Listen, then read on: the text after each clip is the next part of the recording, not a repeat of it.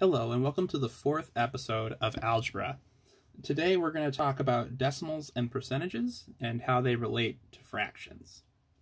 So in episode 3 we learned about fractions and how we added and subtracted them. But in this episode we're going to learn that fractions actually have counterparts to them, and those counterparts are decimals and percentages. All of these things are actually one and the same. They're just writing the same quantity in a different way. So for instance, we have the fraction 1/2 here. And if we were going to write it as a decimal, we would have to divide that fraction. So let's do that. Let's put 1 in the division symbol. And let's put 2 on the outside. And if we actually divide 1 by 2, we would get 0.5. Now 0.5 is just the decimal version of 1/2. Those things are equal to each other, right? So fractions and decimals are one and the same, just written in a different way. Now a percentage is then taking that decimal, 0.5, and multiplying it by 100. If you multiply a decimal by 100, you can turn it into a percentage. In this case, it would be 50%. So as you can see here, fractions, decimals, and percents are all one and the same. You can take a percent and turn it into a fraction. You can take a fraction and turn it into a percent.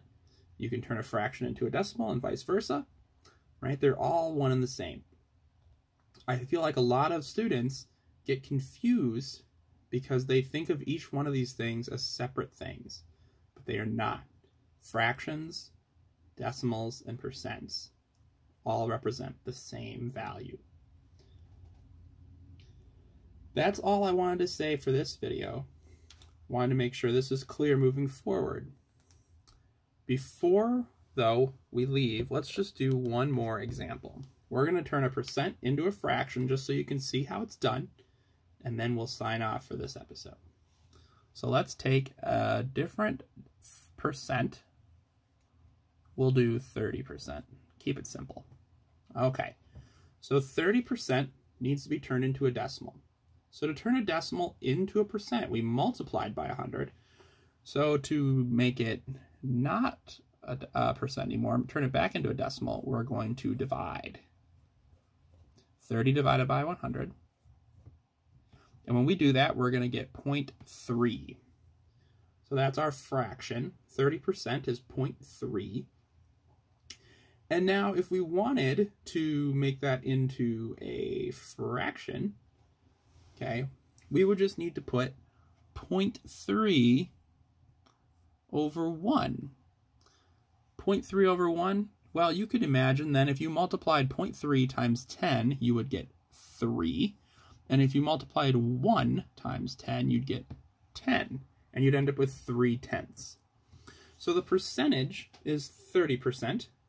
The decimal is 0.3, and the fraction is 3/10. So whenever you're doing math, just remember that all three of these things are one and the same, and they're interchangeable. And you can change between them with some simple multiplying and dividing. Thanks for watching. See you in the next episode.